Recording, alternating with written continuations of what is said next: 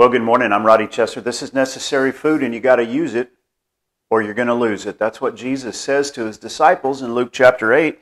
Beginning of verse 16, we read, "No man, when he hath lighted a candle, covereth it with a vessel, or putteth it under a bed, but setteth it on a candlestick, that they which enter in may see the light. For nothing is secret that shall not be made manifest, neither anything hid that shall not be known and come abroad." Jesus is teaching his disciples for the purpose of bringing light to the world, not just to one secret little group, but when the disciples learned from Jesus, they were to turn around and share that message with other people. They were to light that candle and set it on a candlestick, not put it under a vessel or put it under the bed where it hid the light, but to light that so that the whole room could be lit up.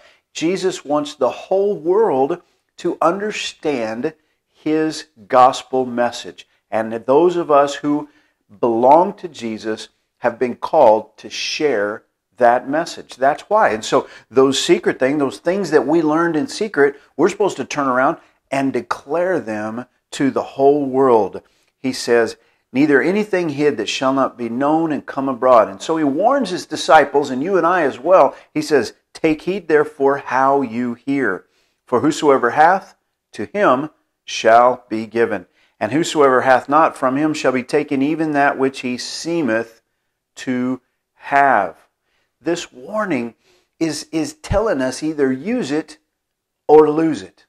Whenever you and I study our Bible, when we hear a message that really blesses our heart, we're not supposed to be like the old Dead Sea over there in the land of Israel.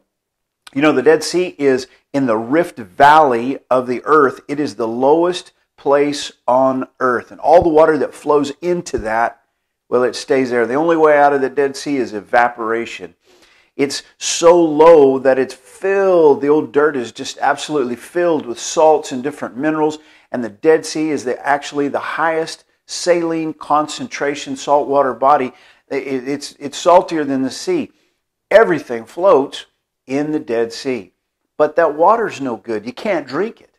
But not far from there is the Sea of Galilee. That's what we're supposed to be like. The Dead Sea sits in a desert. And it's an interesting place to visit, but it's not a blessing to the country around it.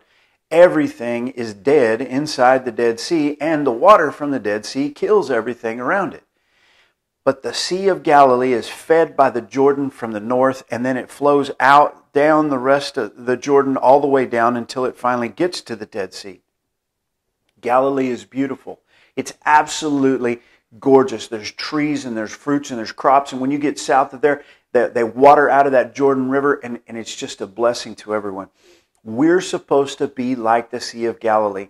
When the water of Jesus flows into us, it's supposed to flow out of us onto other people. The Spirit of God overflows, becomes within us a fountain of living water that springs up to life, not just for us, but to other people. So Jesus says, look, he says, what you need to be careful when you hear the Word of God, because if you have this understanding and you take it and use it for what He intended it for, you will be given more.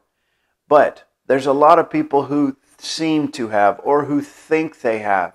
And he says what's going to happen to them is even what they think they have is going to be taken from them.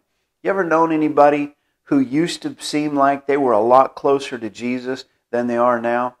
They became a follower of Jesus, but after a while, instead of using the knowledge that Jesus gave them to allow that to change their life, they became selfish and self-centered and caught up in the things and the cares and the worries of this world, only to seem like they moved farther away from Jesus. Well, that's the warning here. Listen, I want to encourage you this morning. Use it or lose it. That's what Jesus is telling us. For we must share if we would keep that good thing from above.